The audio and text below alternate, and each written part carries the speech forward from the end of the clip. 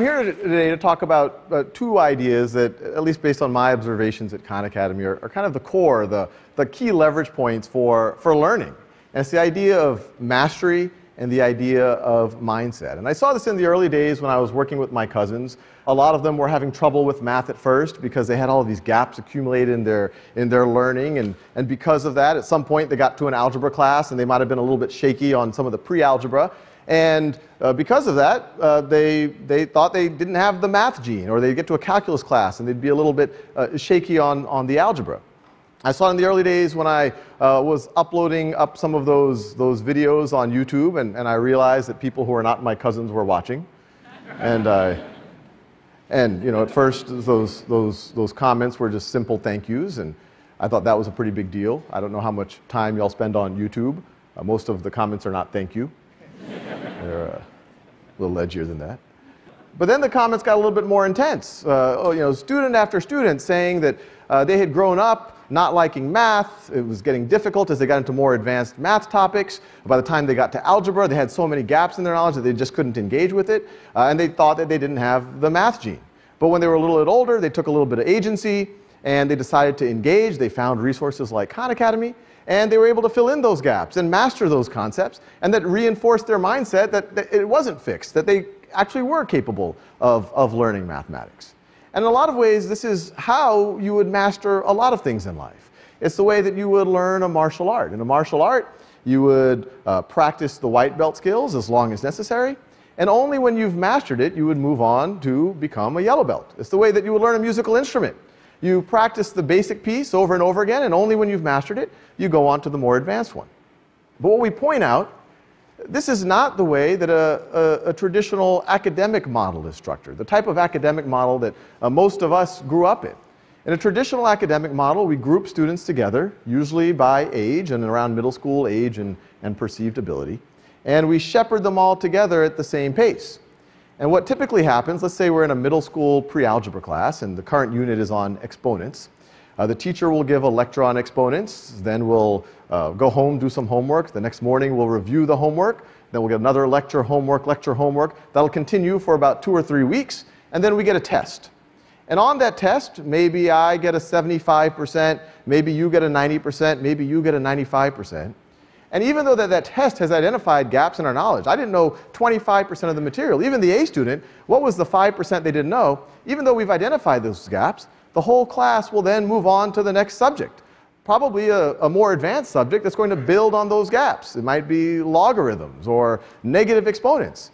And that process continues. And you immediately start to realize how strange this is. I didn't know 25% of the more foundational thing, and now I'm being pushed to the more advanced thing.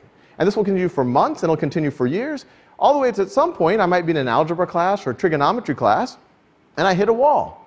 And it's not because algebra is fundamentally difficult or because the student isn't bright. It's because I'm seeing an equation and they're dealing with exponents, and that 30% that I didn't know is showing up. And then I start to disengage.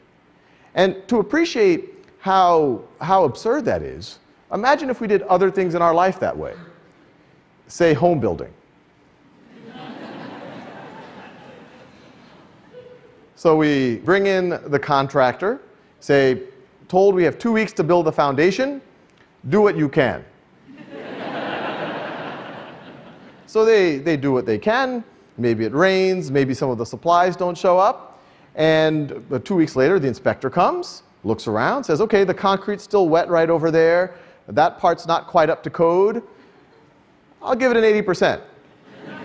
Say, great, that's a C, let's build the first floor. Same thing. We have 2 weeks, do what you can, inspector shows up in 2 weeks, it's a 75%. Great, that's a D+. Second floor, third floor, and all of a sudden while you're building the third floor, that whole structure collapses. And if your reaction to that is the reaction that you typically have in education, or that a lot of folks have in education, you might say, maybe we had a bad contractor, or maybe we needed better inspection or more frequent inspection. But what was really broken was the process. We were artificially constraining how long we had to do something, pretty much ensuring a variable outcome. And we took the trouble of inspecting and identifying those gaps, but then we built right on top of it. So the idea of mastery learning is to do the exact opposite. Instead of artificially constraining when and how long, fixing when and how long you work on something, pretty much ensuring that variable outcome, the A, B, C, D, F, and do it the other way around. What's variable is when and how long a student actually has to work on something, and what's fixed is that they actually master the material. And it's important to realize that not only will this make the student learn their exponents better, but it will reinforce the right mindset muscles. It makes them realize that if you got 20% wrong on something, it doesn't mean that you have a C branded in your DNA somehow. It means that you should just keep working on it. You should have grit. You should have perseverance. You should take agency over your learning. Now, a lot of skeptics might say, well, hey, this is all great. Philosophically, this whole idea of mastery-based learning and its connection to mindset, students taking agency over their learning, makes a lot of sense, but it seems impractical. To actually do it with students, it seems like every student would be on their own track. They would have to be personalized. You would have to have private tutors. You would have to work worksheets for every student. And there were experiments. These aren't new ideas. There were experiments in Winnetka, Illinois, 100 years ago, where they did mastery-based learning. And they saw great results, but they said it wouldn't scale because it was logistically difficult. And the teacher had to give different worksheets to every student, give on-demand assessments. But now, today, it's no longer impractical. We have the tools to do it. Students need an explanation at their own time and pace. Well, there's on-demand video for that. They need practice. They need feedback. Well, there's adaptive exercises. It's readily available for students. And when that happens, all sorts of neat things happen. One, the students can actually master the concepts, but they're also building their growth mindset. They're building their grit, their perseverance. They're taking agency over their learning. And all sorts of beautiful things can start to happen in the actual classroom. Instead of it being focused on the lecture, students can interact with each other. They can get deeper mastery over the material. They can go into simulation, Socratic dialogue. And to appreciate what we're talking about and kind of the tragedy of lost potential here, I like to give a little bit of a thought experiment. If we were to go 400 years into the past, to Western Europe, which even then was one of the more literate parts of the planet, you would see that about 15% of the population knew how to read. And I suspect that if you ask someone who did know how to read, say a member of the clergy, what percentage of the population do you think is even capable of reading? And they might say, well, with a great education system, maybe 20 or 30%. But if you fast forward to today, we know that that prediction would have been wildly pessimistic, that it's pretty close to 100% of the population is capable of reading.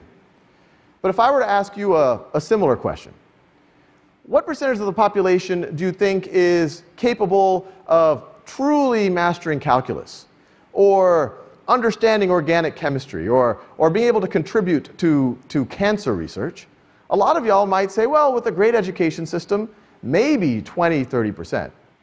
But what if that estimate is just based on your own experience in a non-mastery framework, your own experience with yourself or observing your peers, where you're being pushed at this set pace through classes, accumulating all these gaps. Even when you got the A, that 95%, what was that 5% that you missed? And it keeps accumulating all the way that you get to a more advanced class, and all of a sudden you hit a wall and say, oh, I'm not meant to be a cancer researcher. I'm not meant to be a physicist. I'm not meant to be a mathematician.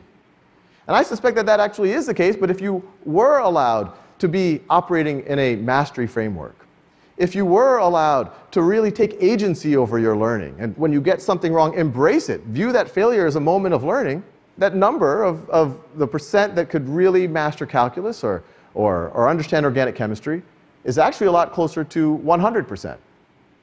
And this isn't even just a nice to have. I think it's a social imperative. We're exiting what you could call the industrial age, and we're going into this, information revolution. And it's clear that some things are happening. In the industrial age, society was a pyramid. And at the base of the pyramid, you had a large pool of, you needed human labor. In the middle of the pyramid, you had kind of an information processing, a bureaucracy class. And at the top of the pyramid, you had your owners of capital and your entrepreneurs and your creative class. But we know what's happening already as we go into this information revolution. The bottom of that pyramid, automation is going to take over. Even that middle tier, information processing, that's what computers are good at. So as a society, we have a question. All this new productivity is happening because of this technology, but who participates in it? Is it just going to be that very top of the pyramid, in which case, what does everyone else do? How do they operate? Or do we do something that's more aspirational? Do we actually attempt to invert the pyramid, where you have a large creative class, where almost everyone can participate as an entrepreneur, an artist, as a researcher? And I don't think that this is utopian. I really think that this is all based on the idea of we let people tap into their potential by mastering concepts, by being able to exercise agency over their learning, that they can get there. And from a, when you think of it as just a citizen of the world, it's pretty exciting. When you think about the type of equity we can have and the rate at which civilization could even progress. And so I'm pretty optimistic about it. I think it's going to be a pretty exciting time to be alive. Thank you.